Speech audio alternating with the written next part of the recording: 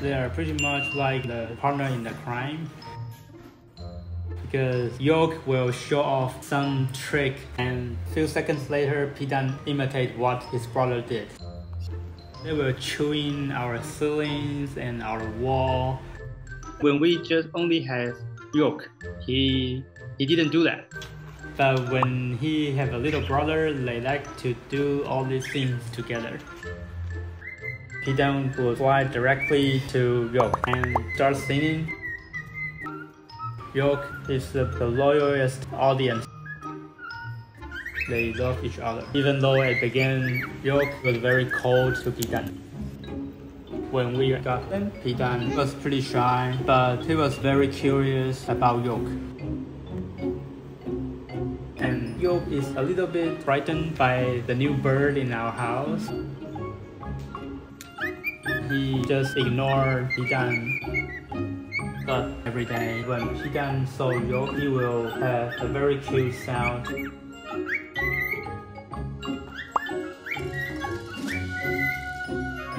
Honestly, we were pretty concerned. But one day he flew to Pidan and sent to him. It takes about 6 months for Yolk to accept Pidan. Finally, they became brothers. We were so happy. That was the cutest moment.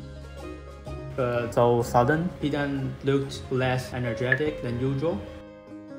The symptoms get worse. He couldn't even stand. He became very thin. Treatment didn't work.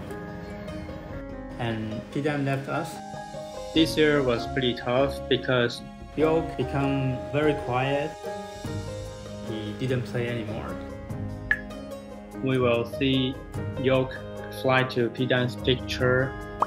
Feel lonely? And we are worried about it. We want to spend time with Yolk and don't let him feel lonely. But now we have a new member, Dumbo, and Yolk interact with Dumbo. He will share the food, play together. They both like each other, so that makes us feel better. But Yolk will always remember Pidan.